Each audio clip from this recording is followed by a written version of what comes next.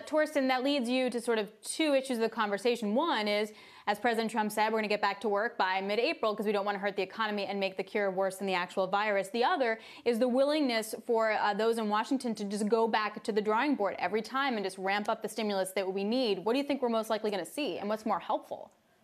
So the difficult thing about just reopening the economy soon is, of course, that then a lot of both households and businesses will be very, very cautious in terms of going out.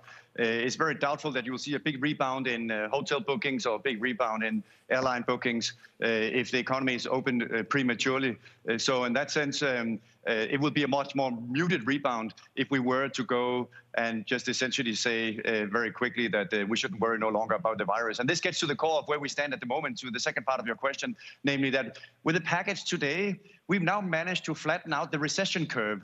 Now, what we need to see is a flattening out of the virus curve. We've been talking about the virus curve for a long time and the epi curve. We need to build that bridge and make sure that we don't have overcapacity constraints, if you will, in the healthcare system.